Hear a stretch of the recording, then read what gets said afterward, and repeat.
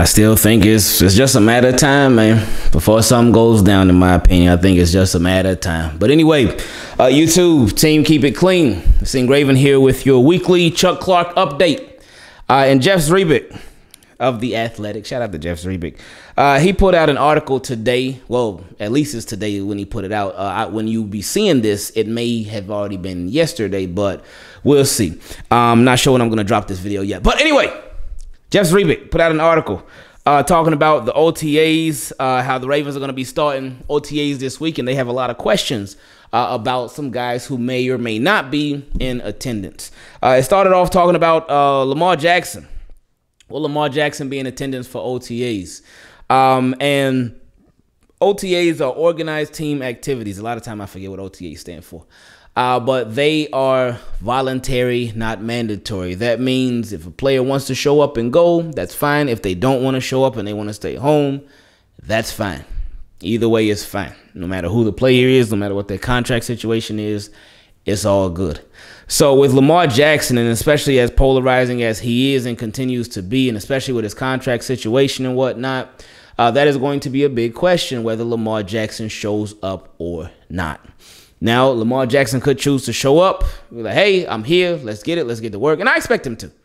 I expect Lamar Jackson to be there because him being there, it could only help. Reason being because Rashad Bateman, he'll probably be there. And as long as all the other receivers and stuff are there, tight ends and all that, this could help him just start to work on that chemistry. Even though they've already been working on it before, this can just help. This can add to it.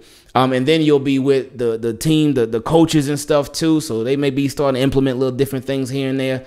So that can help as well. So it can be beneficial to everybody and beneficial in both the short and the long term. Now, if he doesn't show up, it's not the end of the world. This is not, it would be like, oh man, OTAs were the last chance that Lamar Jackson would get to see his teammates before the season started. It will be okay. So whatever happens, it's going to happen. And whenever it does go down, we'll talk about it at that point. But anyway, Chuck Clark. Chuck Clark, who has been the subject of a lot of talk recently, especially when all these rumors, they just been floating out and about. What's going to go down with Chuck Clark? And like I say, I think it's going to be a matter of time before Chuck Clark is traded. We said that before. We'll continue to say that. That's just how I feel. Now, honestly, I wouldn't be mad if Chuck Clark stayed. I wouldn't be mad if he stayed. With Chuck Clark, you know what you're getting out of Chuck Clark. He ain't like a turnover, interception machine, anything like that. But he's solid tackler in the box. I know they like to move him around a little bit. It's probably best for him will probably be in the box, I think. If he stayed, it would allow you that much more flexibility on defense. If he stayed, you could do more. You would have even more depth on defense. So I wouldn't be mad if Ravens kept him, but I just don't expect the Ravens to keep him. Now, initially, I thought that his whole thing was just about Kyle Hamilton. Like, man, Ravens like, really? Like, y'all, this dude, y'all, but y'all got me. That's what I thought it was. But it was actually a little deeper than that. And it was something previous to that because shout out to my guy, Matt, has the truth on Twitter. Shout out to him. Gonna have him on soon. But anyway, he said he was having a conversation on Twitter. And he said, according to Jeff Zrebiec, correct me if I'm wrong, Chuck Clark had an issue before they drafted Kyle Hamilton. I thought it was more due about his contract. And Jeff Zrebiec said, I think he was hoping to get his contract addressed this offseason, but the draft was really the cherry on top, so to speak.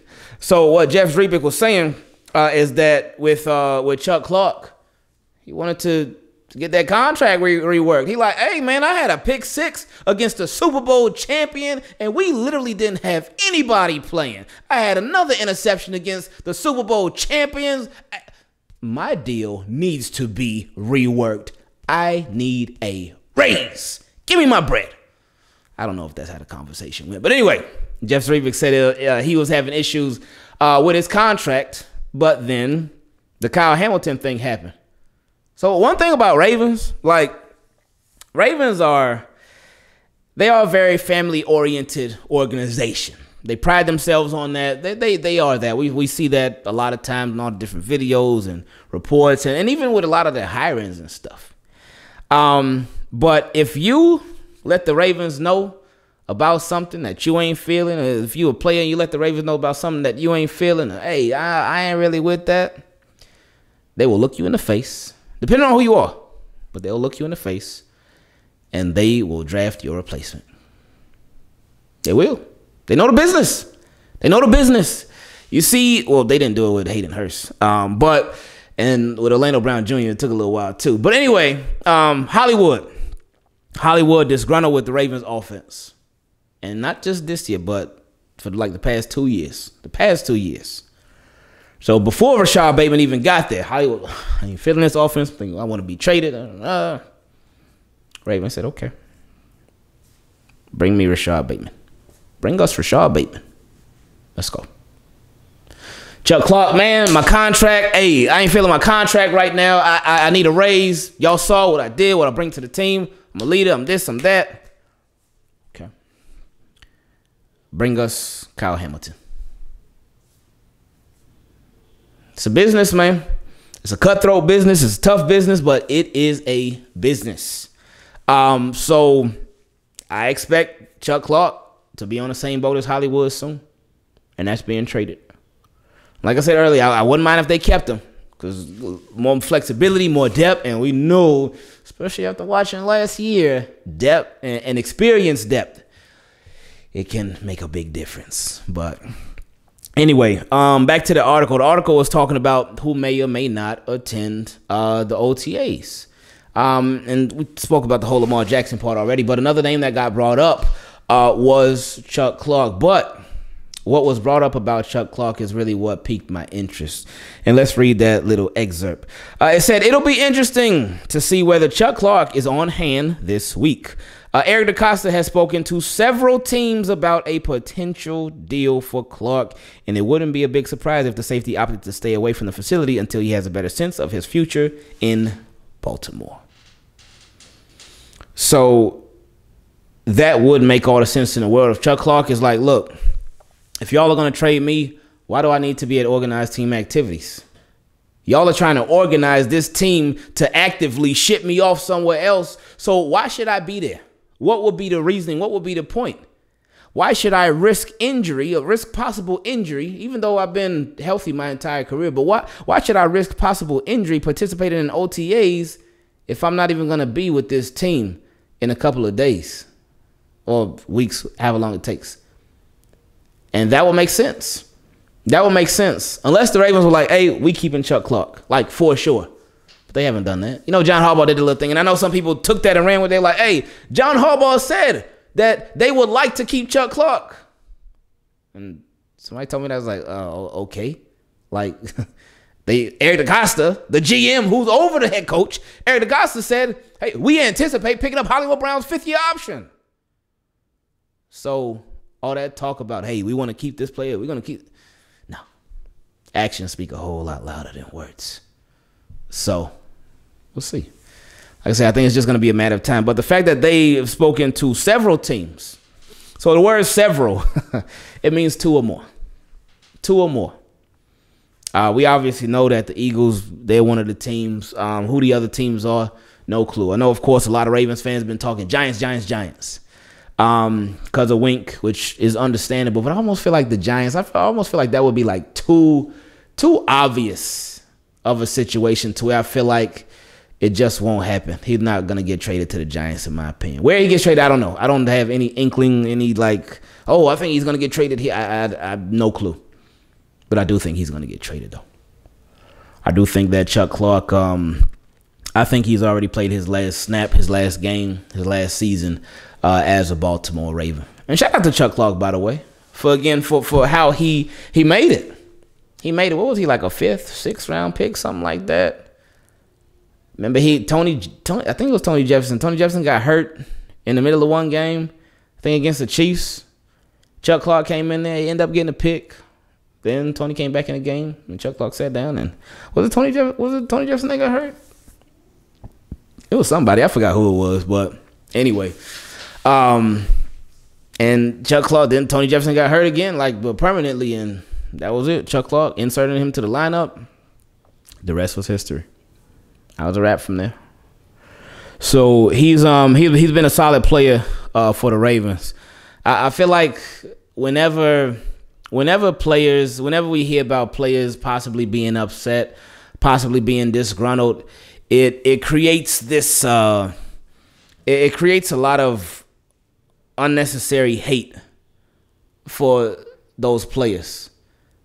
Because if a player's like, all right, hey, I don't want to be here anymore, or I'm upset about this, I'm upset about that. Even if they won't come out and make it public, but we'll hear the reports and stuff like that, then I feel like it creates a lot of hate for that player, and a lot of fans look at any bad in that player and they, he's not that good anyway. Oh, he's garbage anyway. We see it all the time. We saw it for Hollywood, of course, and we've been seeing it a lot for Chuck Clark. Now, no doubt that Chuck Clark, his value to the Ravens, would he have the same value to another team as he does to the Ravens? Possibly yes, but possibly no. It was interesting with Jeff Zrebiec, where he was replying to somebody's comment. Oh, shout out to my guy Tony. He was replying to his comment. He said, I don't think the Ravens can get as much for Chuck Clark as a lot of Ravens fans think they can get.